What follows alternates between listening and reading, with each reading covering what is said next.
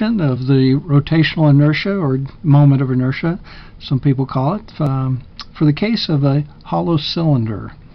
So not a solid cylinder, but a hollow cylinder. It has uniform density for its material.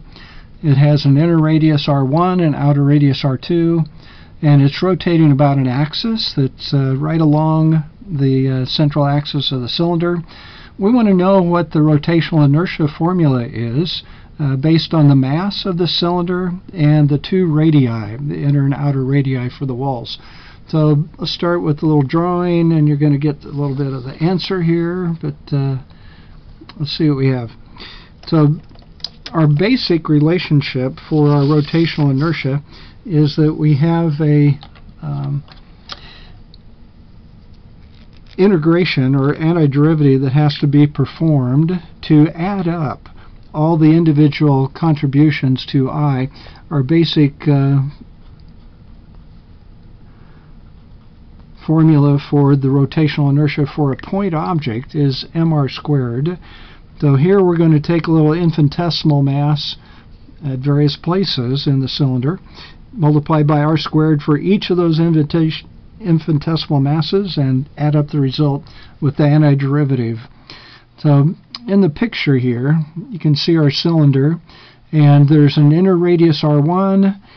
We've got a distance r to the infinitesimal mass that we're going to use, which is a cylindrical shell.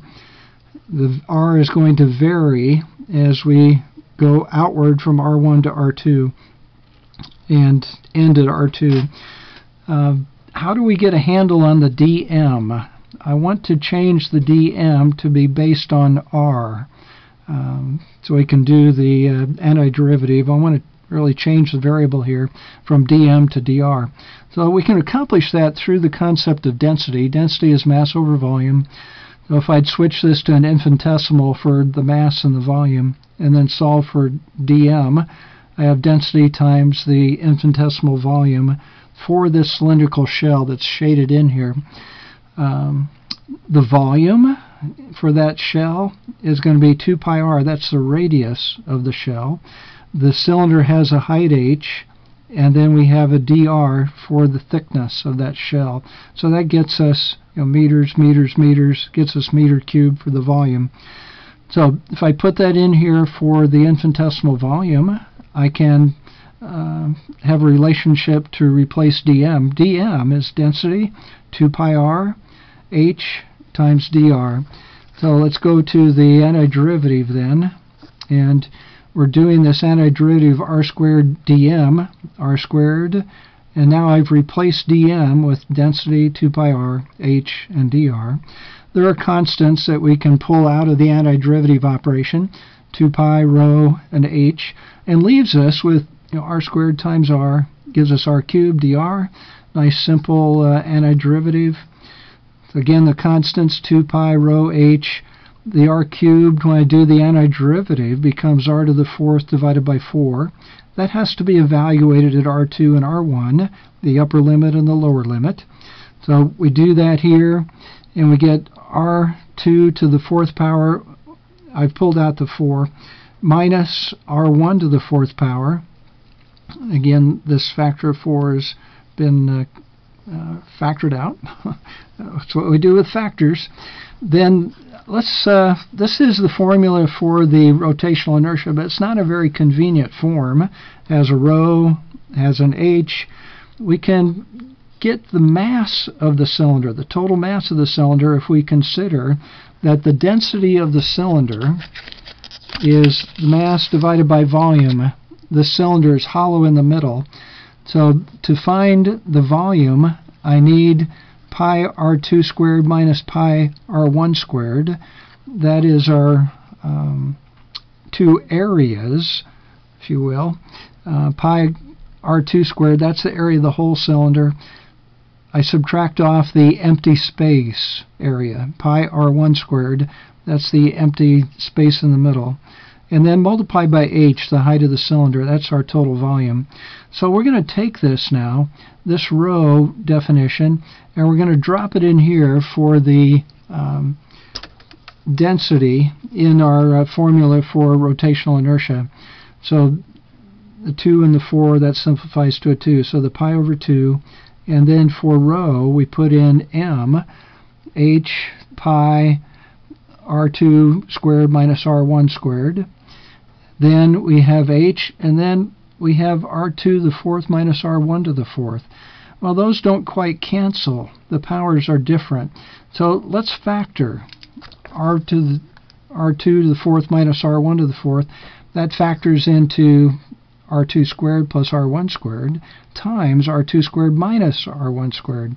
You ought to check that multiplication, make sure you can produce r2 to the 4th minus r1 to the 4th. So we're doing that and putting that in. So we're going to replace this r2 to the 4th minus r1 to the 4th, replace it with these two binomials multiplied together. And now we see that one of these factors is matched here. So this r2 squared minus r1 squared is canceling the factor in the denominator, in the numerator, r2 squared minus r1 squared.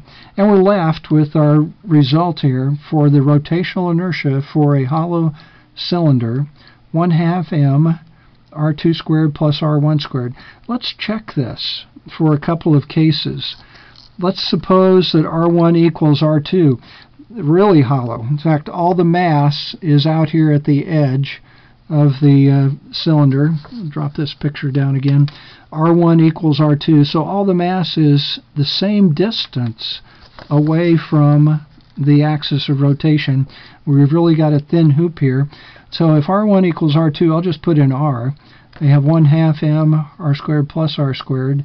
That's putting in r's for the R2 and R1. I have 2 r squared in the parentheses. The 2's cancel. I just get mr squared. All the mass is at a radius capital R from the center. So we just get the rotational inertia, the total mass that's involved, times r squared. So let's suppose R1 is 0. Now we're filled in. The cylinder is not hollow. Instead, we've got mass all the way to the axis of rotation. That's just a disk, a filled-in cylinder. And we get 1/2 m r squared. R1 is 0.